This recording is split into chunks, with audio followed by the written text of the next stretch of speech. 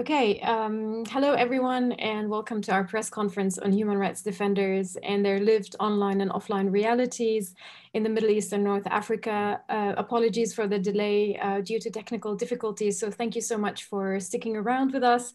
My name is Marwa Fatafta, and I lead Access Now's work in the Middle East and North Africa region as the MENA policy manager. In recent years, we have been witnessing unprecedented levels of repression and attacks on human rights defenders, journalists, lawyers, civil society organizations, and activists in the region, from extrajudicial killings to pretrial detentions, harassment, smear campaigns, and the denial of basic rights. Many governments in the region have shown brutal vindictiveness against those who dare to rise up and speak truth to power, often with anti-fake news legislations or cybercrime laws. To highlight some of the freedom of expression issues and the online and offline realities of internet freedom in the region, I'm extremely honored to moderate the conversation, originally with three remarkable and brave women, activists whom I deeply admire and respect for the courageous and crucial work that they do, and who will share with us stories from the ground with a special focus on Tunisia and Saudi Arabia and Egypt. So I'd like to welcome our speaker, Emna Mizouni. She's a Tunisian activist and digital communications expert. She's also a board member of Access Now. We also had with us Lina Atalla, the co-founder and chief editor of Mada Masr, and Lina Al-Hadloul, a Saudi lawyer and activist, and the sister of women rights defender Lujain Al-Hadloul, but unfortunately we lost them due to last minute circumstances. Before I give the floor to our only speaker for today, Emna, let me quickly run you through how we're organizing the session.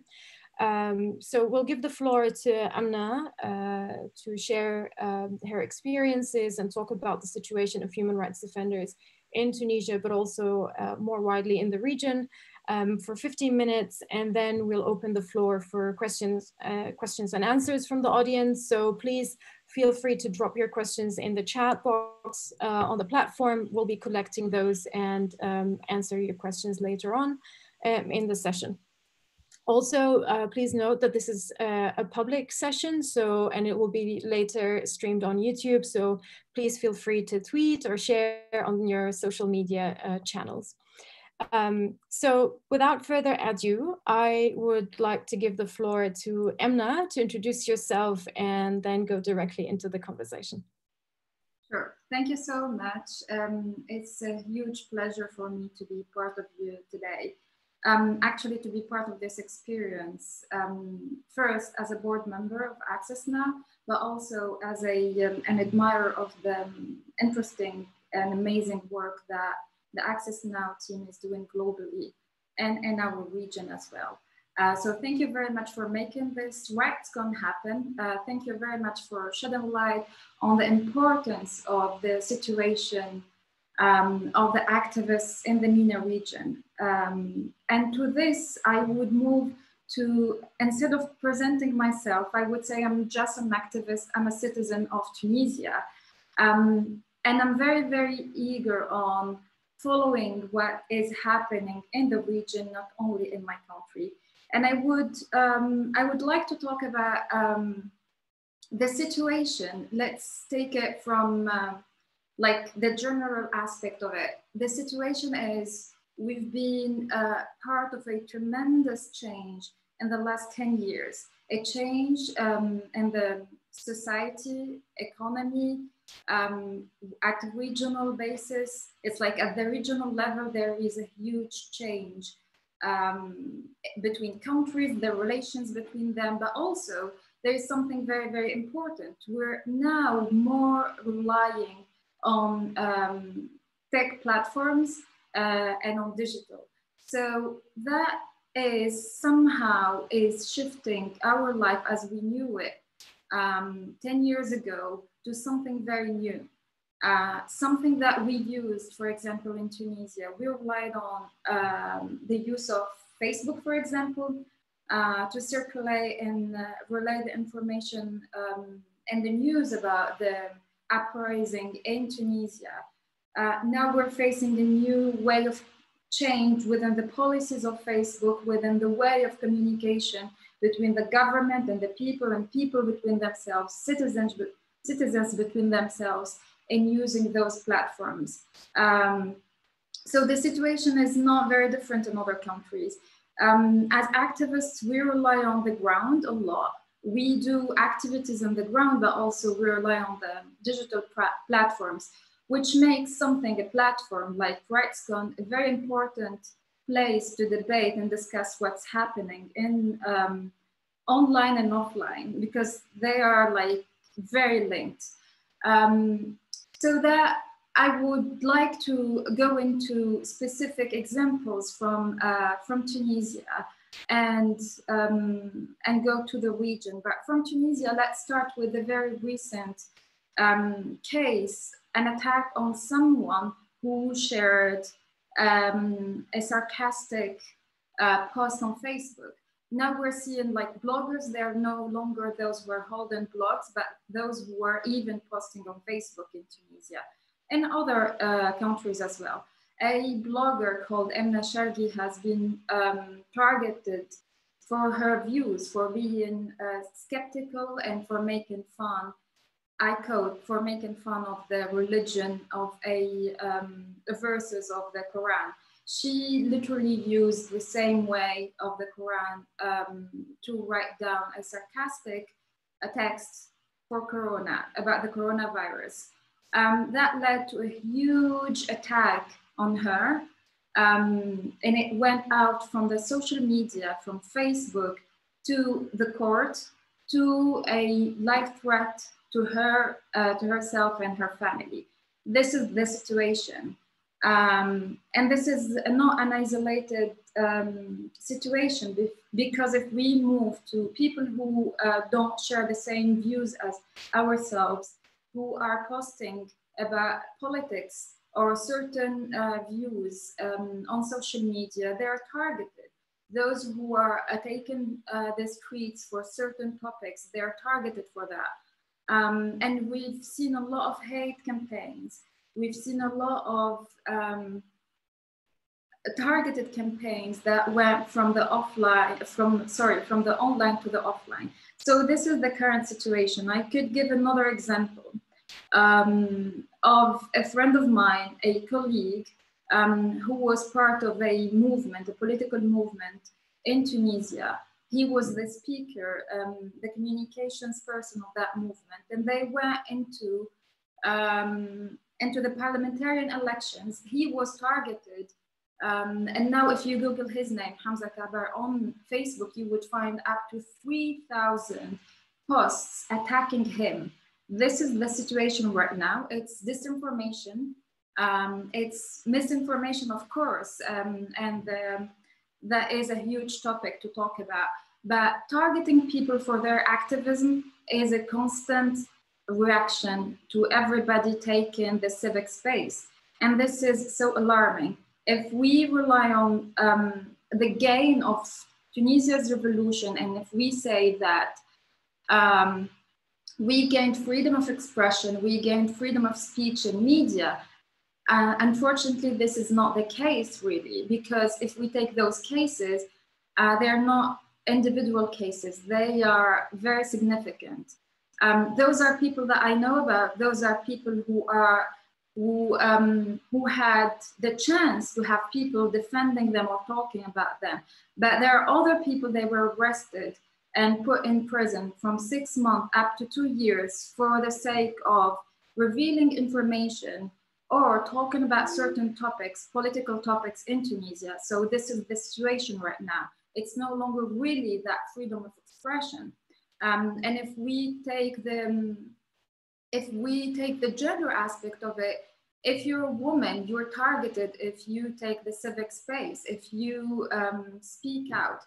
And I would give the example of the late Lina Ben Mhenni, who was like during her lifetime, I think since she was nominated to the Nobel Peace Prize, she was under constant threat for her views. So this is one of the situations that we talk about not enough, unfortunately. And if we go out from Tunisia and see other countries from the region, I would jump to Saudi Arabia because this is a very important case for myself.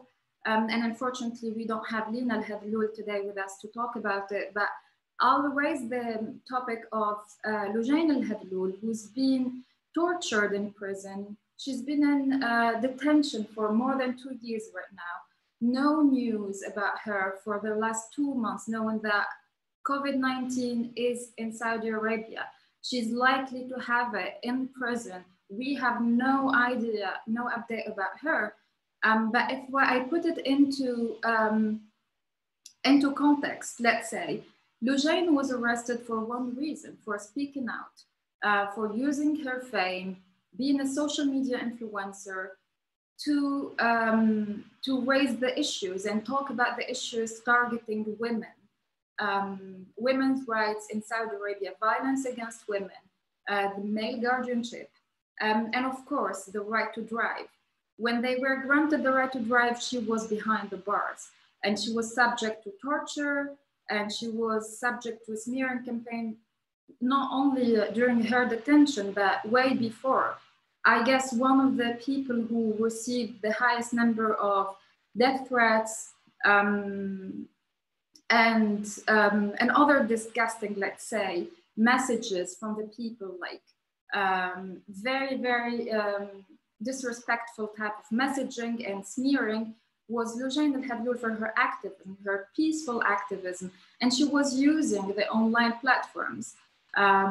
So this is the way. If we are talking about our work, if we're not only talking, but if we're highlighting certain topics, we're subject to threats, we're subject to attacks. And this is, I would say, this is becoming very institutionalized.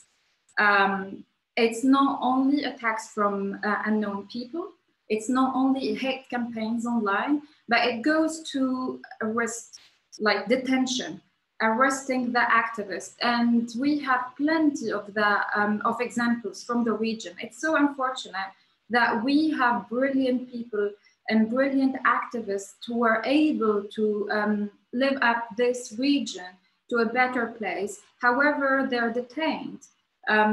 We can give plenty of examples. Other than Lujain Al-Hadloul, a lot of women and amazing men, they are detained in Saudi Arabia for their views. Not only Saudi Arabia, if we take the example of Egypt, and again, unfortunately, we don't have Lina Atallah with us, but Egypt, they have plenty of people behind the bars for the sake of speaking up. It's not acceptable, I guess. Their countries are losing them. We're losing faith in the system if we continue in having this situation. Lately, one of the biggest cases that I think even The Guardian wrote about this is the TikTok girls in Egypt. Random girls who are not activists, just girls using TikTok, they are sentenced to 2 years with a fine up to 300K Egyptian pound. It's insane. For what reason? For the family values? Is that like a context? There is a kind of a big fear from the systems, I guess, toward those activists and those social media influencers. So we're facing those very, very organized campaigns online to smear all the activists and people who have different views. And at the same time, we're facing legal threats as well. So this is quite the situation around the region. This is from the side of the activists, but also those who are talking about, for example, let's say the example of misinformation. If you're talking about misinformation, you would find a lot of people shutting you up, a little bit of if known in some cases, cooperation with the platforms, between the platforms, I mean, mainly Facebook and Twitter as the biggest platforms that we use in this region, and their policies with the civil society. So if we're not heard, if we're not in the table, if we're not discussing policies, if we're not highlighting and flagging the situation and those targeted campaigns against activists, I guess this threat will follow. That starts online and it follows offline. And there is, like, I would say, the legal aspect. I'm not an expert in the legal aspect, but I rely a lot on my colleagues and especially on the views of Access Now and this. It's very important to highlight that the legal system is not cooperative, or at least the existing texts right now, they're not very in our favor. When I say our favor, I mean activists. It would be good to hear other experts and other activists from the region, other journalists talking about the situation. But it's also very, very good to engage in a discussion like that, to denounce. And as any misinformation, any smearing campaign would start online, I believe our role as activists is to counter that. To report those hate tweets or posts or comments. Our role is to denounce this, to come together as activists, forget about our different backgrounds and come all together to denounce this and speak for the others who are unfortunately behind the bars. Thank you so much, Anna, for sharing the different stories. And I know that there are too many cases to cover, but I want to pick on something that you've shared that I really love, is that often human rights defenders that are persecuted in our region, they're often portrayed as victims of brutal, senseless regimes, which is true in a way, but they're also brilliant minds that we're losing in our communities. And I mean, look no further at the case of Ala Abdel Fattah, who is an Egyptian human rights defender, activist, blogger, and also an active member of our community who has been part of the RightsCon series since I think the beginning, since 2011. And unfortunately, he's currently behind bars right now. Ala has been arrested under almost every president in his lifetime. So he was arrested under the presidency of Hosni Mubarak, then later on Mohamed Morsi, and currently now also under the Sisi regime. He served a sentence for 5 years, and upon his release, he was also asked to serve another 5 years of having to check in at a police station every single day from 6 p.m. until 6 a.m. And unfortunately, last year in September 2019, he was detained again. And since the start of the pandemic, COVID-19, his family has lost also connection to him.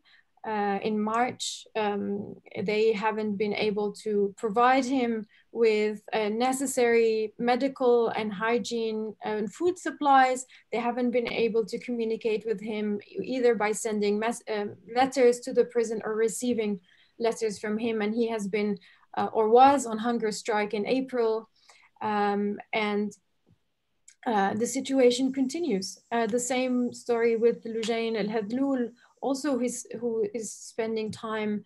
Unfortunately, right now, we also don't know much about her situation, and she has been subject to torture and sexual harassment in the prison. And given the situation of the prisons in our region, and I would say the inhumane conditions, it's really scary during the COVID-19 pandemic to just imagine what is happening of the spread of the disease, and the fact that those people don't have access to information on how to protect themselves on the disease, on how their families are doing. And one of the reasons why we wanted to do this press conference is that often we are faced with this press fatigue, that we know these stories, we know the story of Ala Abdel Fattah, we know the story, what's happening in Tunisia and what's happening in the Middle East, and there is this fatigue about covering the same story again and again. But what we want to emphasize here, that these are stories of real people. The suffering of the families is real, whether it's the story of Lujain, and we really would have loved to have her sister with us to share the story of the family, and also the same with the family of Ala Abdel Fattah, and also the families of thousands of others who are serving terms in prison and on false charges, and they shouldn't be in prison in the first place. I mean, also to add to Ala's case, his sister Sana is also currently detained just for the exercise of waiting outside with her mother outside of the prison authorities, waiting to receive a letter from Ala. They've been going to the prison on a daily basis, and rather than listening to their demands and implementing these fundamental basic rights, the Egyptian authorities, they have actually been harassed. They have been brutally attacked by female thugs. It's also a tactic used by the Egyptian regime to intimidate activists, without leaving fingerprints of their security apparatus. And then on the next day, when they wanted to go to the public prosecutor's office to file a complaint, Sana Saif has been detained, or actually kidnapped, by a civilian by men in civilian clothing, pushed into a van and driven away, only to appear later in front of the same office, the public prosecutor's office, detained on charges related to misuse of social media, spreading misinformation and fake news about COVID-19, and inciting to terrorism. Again, going to the point you mentioned regarding how legislations in the region, in many countries in the region, obviously it differs from one country to the other, but there is that trend and pattern of using anti-fake news and cybercrime laws and incitement to violence and terrorism to silence people and silence activists. And unfortunately, it's no longer about activists anymore. As you mentioned, the case of the TikTok girls, many governments in the region are appointing themselves as the moral police of people and exercising an authority to tell individuals what should be said and what shouldn't be said on social media and in the internet, based on very vague values such as family values or good ethics and public order and so on. I'll stop here and I'll open the floor for your questions, and then I think we have about 10-15 minutes. So I will look to see if there are any questions.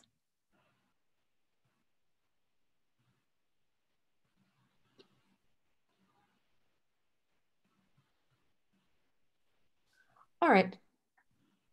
I may add something very important to what you were saying. We're not talking about those examples as the only examples, like Emna Shargi or Hamza Kabar or Lujain Hatloul or Ala Abdel Fattah, which is a very, very famous case. But those are people who are known to us, known to the international community or the national community. But they hide hundreds of other people across the region who are detained. And if we're speaking and using their names, on behalf of them, I guess we're highlighting the issue of the activists across the region. If we're asking to free Lujain al-Hatloul, for example, we're not asking only for Lujain, but the other women activists like Samar Badawi or Nasima Seda in Saudi Arabia. If we're asking about Ala Abdel Fattah, we're asking about every other person in Egypt who is detained for no reason, who is simply detained because either posting on Facebook or using TikTok as a random person, or a person who was kidnapped. There is plenty of cases in Egypt that we're using those names as symbols. They are our symbols to address hate campaigns and to address disinformation and also torture and sexual violence against the detainees. And one of the important questions to put here, how they are coping with COVID-19 in prisons. How is the hygiene over there? In the case of Loujain Hadloul and the other Saudi activists detained, it's a big question mark because we lost connection.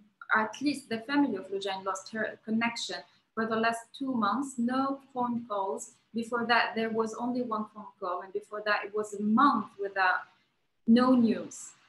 Knowing that since the pandemic started, they stopped the in-person visits. So it's a lot of big question marks. And again, we should not stop. Our role as activists is not to stop talking about those cases and denounce those practices of threats, smearing campaigns, disinformation against activists, and also to call on the tech platforms to be more cooperative in terms of taking down some violent comments, let's say. Thank you very much, Emma. We have one question. I guess it's related to taking action. What can be done? What are the proposed adaptations to this reality? And what should be the goal at this stage when international support for these values are waning? So, I mean, if we take one action at a time, it would be not letting them down first, speaking up on their behalf, making sure they're not forgotten. I so much believe in this power, the invisible power of when we speak about them, they will definitely end up here because they have no access to information, no access to news most of the time. But they rely on us. And if we keep speaking and we keep addressing, and if we have an international support from different organizations and different governments, that would be good.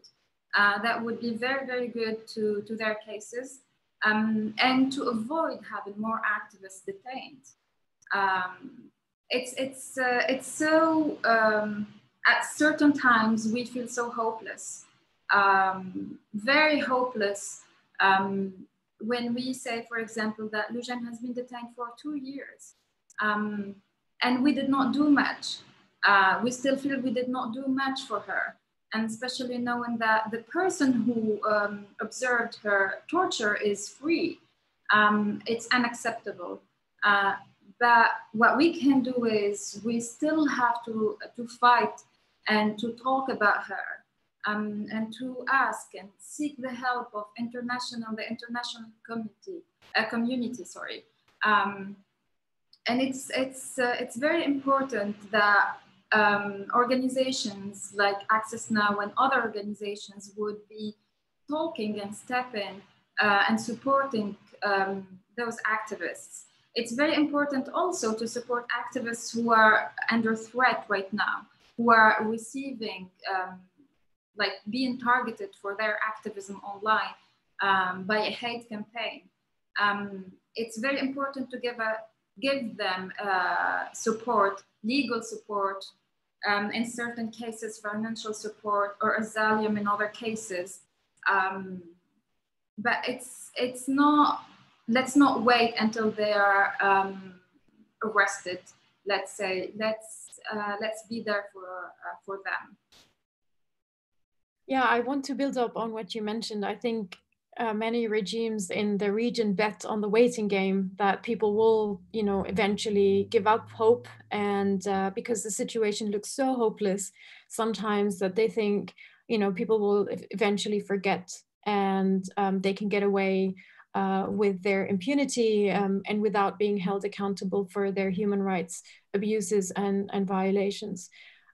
So I guess, we have also another question asking the same, like what can we do to defend human rights defenders and activists? And I guess you've answered this question already by raising our voices and to continuously raise these issues whenever we can and in every venue and platform that we have.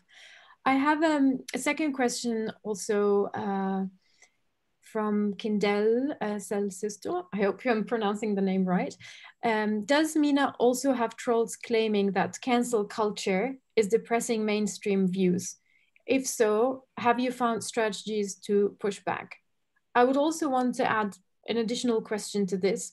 We've witnessed in the beginning of this year also governments using troll campaigns on social media to call for the arrest and the prosecution of certain activists that look at the surface that they are just normal people, normal citizens asking for the prosecution of a certain individual for violating whatever they deem should not be violated. So for example, public order or good values, etc. But actually these are being orchestrated by certain governments in order to legitimize the arrest. So you know that this is what people were calling for.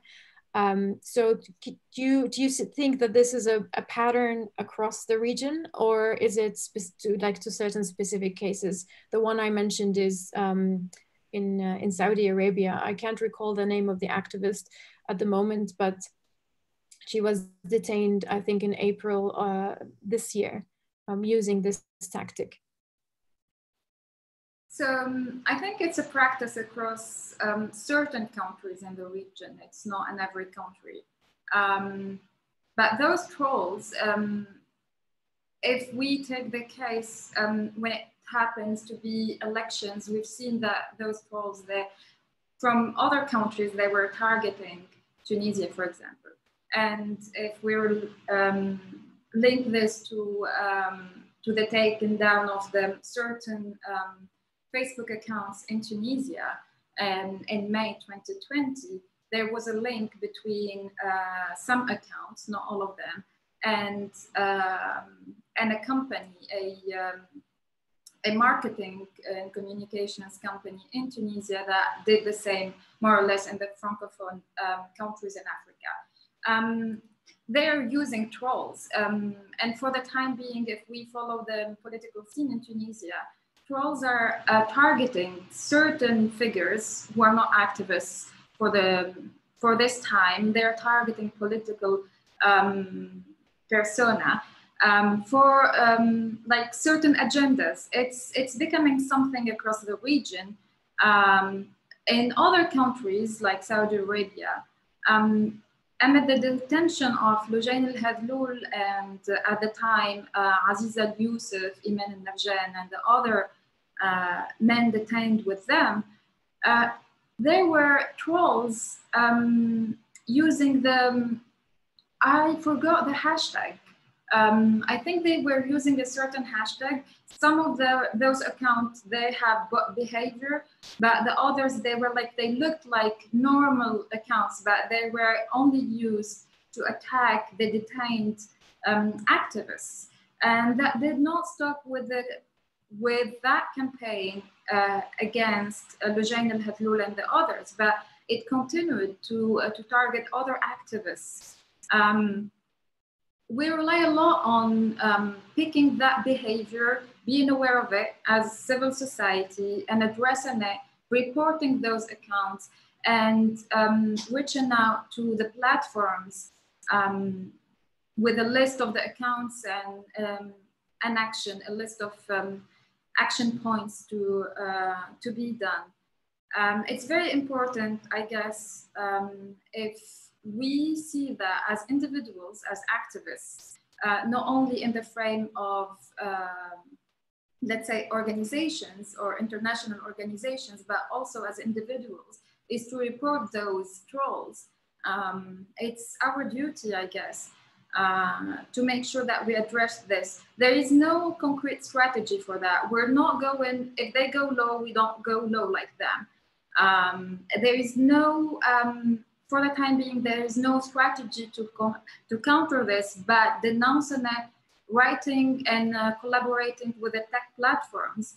I'm very skeptical on adopting laws in that sense, because they can be misused in certain ways and under certain circumstances against non-bot behavior, for example. So let's use civic actions instead of legal actions in that sense. But it's very, very good to raise this question. Thank you. We have more questions coming in. So we have a question from Tariq Radwan. He says, related to policing speech on the internet, countering smear campaigns and disinformation online requires massive time and resources. How can activists with limited means address the root problem? That's a very good question, and it's very, very realistic. Even Facebook failed in taking down certain comments or addressing or picking certain campaigns. And here I would give an example from Tunisia of one of the activists at the time, I think 2 years ago. She was targeted by a smearing campaign, a hate campaign. She's a gender activist. Her name is Feriel Sharfuddin, and we had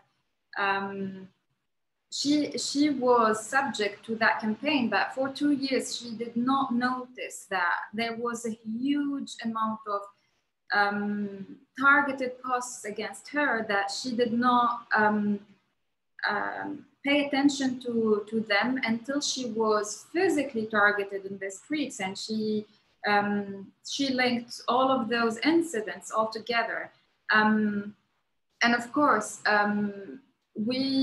I guess we rely, as she did at the time, on certain mechanisms like Access Now's help team, which they were there for her to support her in that campaign.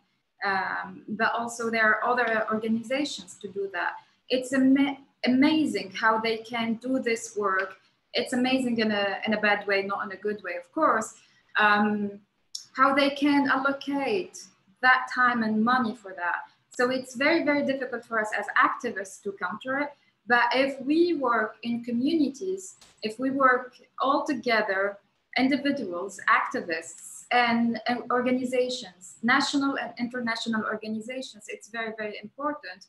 We will reach a point where we can have limit that kind of practice. Thanks. You mentioned the helpline. I think it's suitable to mention a few words about our helpline, digital security helpline. We offer free service 24/7, a day, a week, to activists, civil society organizations, journalists, and human rights defenders who need help with their digital security or under attack. If you need that help, you can email at help@accessnow.org, and our team would be able to help you and provide assistance.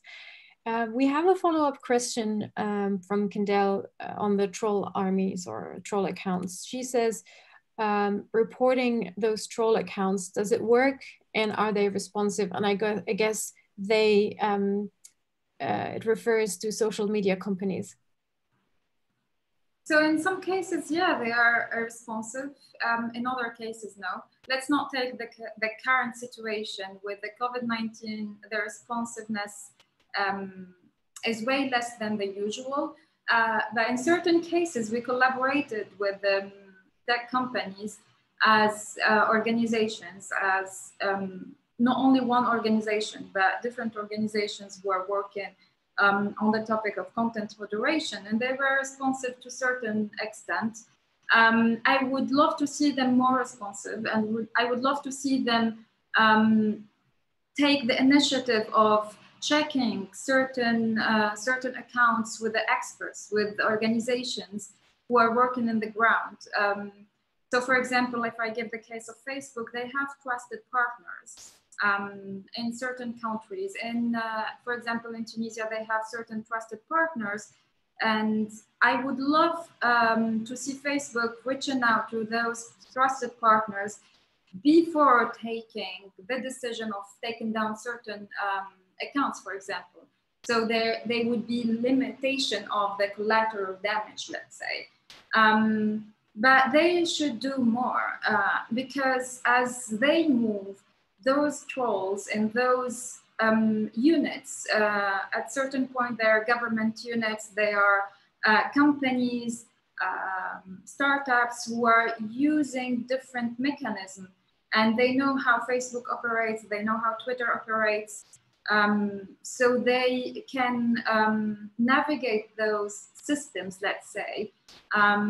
It would be good to keep working with the people on the ground who have understanding of the situations happening in the ground. If we're talking about Tunisia, there are trusted partners in Tunisia, there are trusted organizations at national level that they can reach out to work with, in addition to the governmental institutions who would help in certain cases. In other countries as well, I guess Access Now is a good key contact across the region of the MENA region, but in other regions as well. It's not only the MENA. This situation, we have seen different points, common points between MENA region and other regions across the globe. It's actually very important to note, because indeed this is not only special to the MENA region, unfortunately. We have one last question before we end our press briefing from Tom. He's asking, is there anything in particular that men can do to support your work more? And he says, I'm just baffled hearing your stories. I actually like this question. It's a very good question. It would be men behaving as humans. It's like, it's really, really good that you give the floor and you see the other, how we're suffering. And to a certain extent, if we take the case of men activists and women activists, and given the circumstances across our region, only women would be arrested for the family values, for example. I bet it would be really crazy from a government to arrest somebody for family values, unless that person is really has really committed a crime. But it's very, very important to understand how women are being treated and not be part of relaying the information or the news about women. Support women, stop harassment, address it. When another man is talking and harassing women, stand by the women. Don't stand by the men, by manhood. Don't mansplain women online. Try to avoid that. This is very, very important. And thank you so much for your question. Because we cannot do that as women only. I truly believe that men and women should work together toward a better understanding, a safer internet. So thank you very much, and bring more men like you to support women, and you won't be disappointed. This brings us to really a good end to our press meeting. I want to thank you so much, Emna, for all your insightful conversation. And before I end, actually, I would like to read a couple of lines from an open letter that we received from the sister of Ala Abdel Fattah, also a human rights defender, Muna Saif. And I read, I quote, she says, both Sana and Ala are in prison. They and thousands of prisoners are at risk facing the combined danger of an epidemic and a brutal, senseless regime. Please speak up on their behalf. Every voice counts. So indeed, every voice counts. Your voice counts, our voice counts. And in the coming days during RightsCon, we will be launching a joint civil society campaign in support of Ala and the many other prisoners in Egypt. So if you are an organization and you would like to join, please reach out to us. If you are an individual, please use your voice on social media or by writing to your representative to stand up in solidarity of those who are being silenced behind bars. Thank you again, everyone, for your participation. I hope it was an eye-opening session for many of you, and enjoy the rest of RightsCon and take care.